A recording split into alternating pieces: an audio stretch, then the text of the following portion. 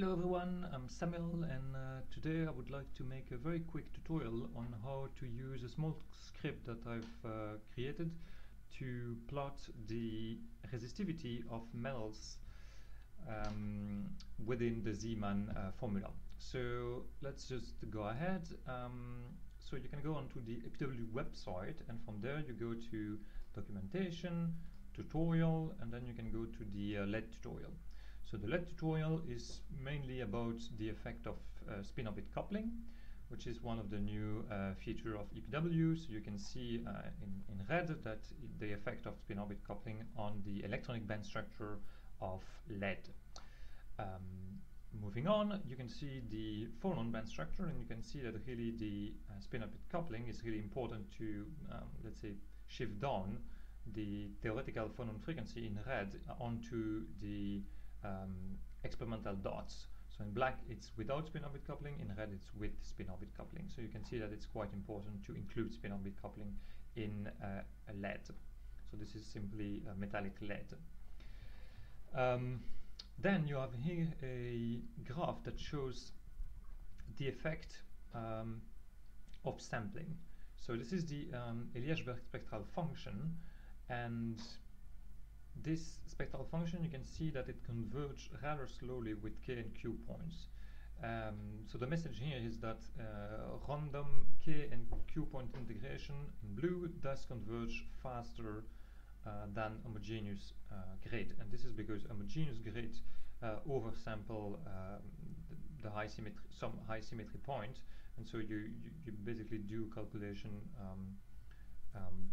well, too many times, because you're recomputing at different high symmetry points that are linked with symmetry. I hope that was more or less clear.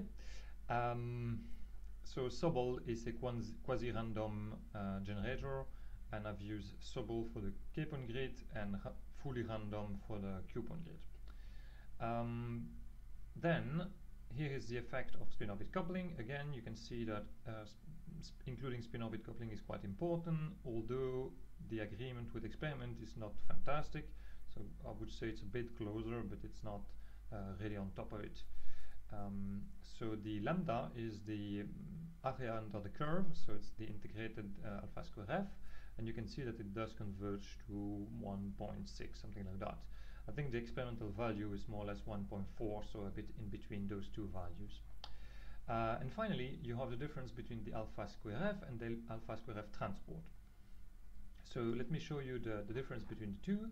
So this is the EPW paper, and so the alpha square f is this formula. So it's the integral of the phonons times this lambda, and this lambda is the electron-phonon coupling strength. You can see that it's directly connected with the electron-phonon matrix element.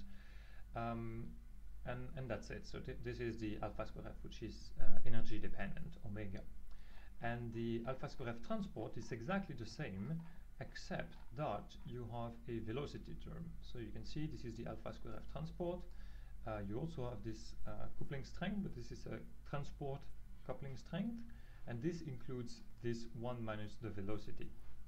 So V is the electronic velocity, is the derivative of the Kohn-Sham, in this case Kohn-Sham, eigenenergies along some K-point directions.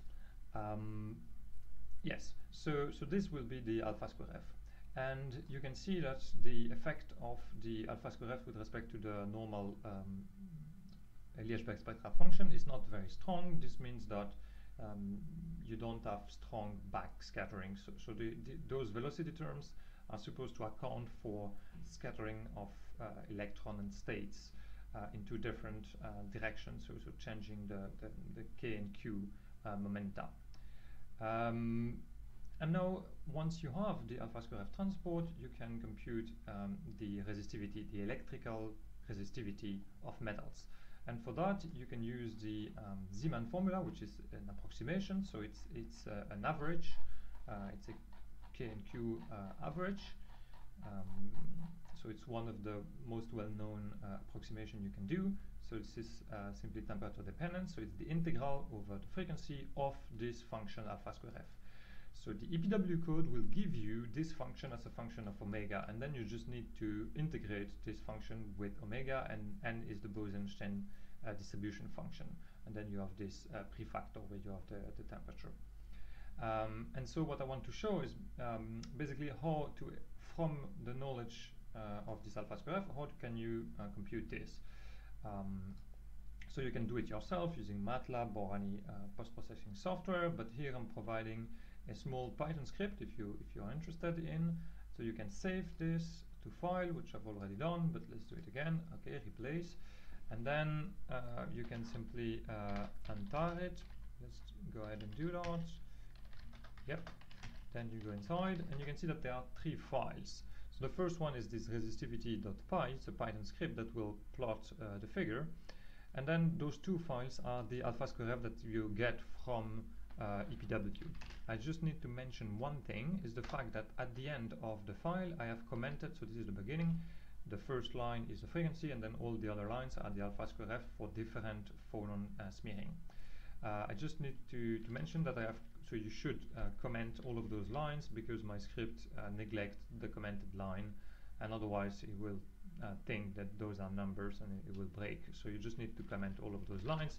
You can do the same for the other files, and then you can just launch this resistivity script like this, and this will give you a figure that is similar to this one, where in blue you have the resistivity without spin-orbit coupling, and you can see that just by having the alpha square transport with the spin-orbit coupling, we really have a curve that is very close to the experimental values.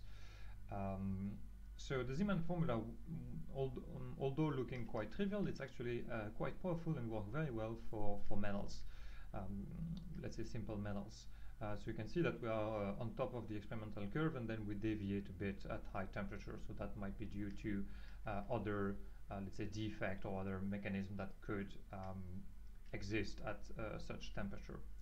I just want to finish by maybe opening this Python script and to quickly show you what you might need to modify. So you need to obviously modify the name of the alpha square F file that you have from EPW, so you need to modify this, as well as, so it should be in 2 places, as well as, where is it? Because I have 2 files, yeah, there. So there and there, you need to modify those 2 files. You might want to modify the range. Yes.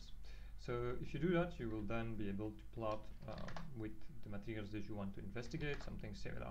So this small Python script is just to help you plot it, but obviously you can do it yourself. And probably this at some point will be also, the resistivity will be included inside EPW, but for now, since it's not provided, I'm just making this small video to explain how to use this script. That's it. Bye bye.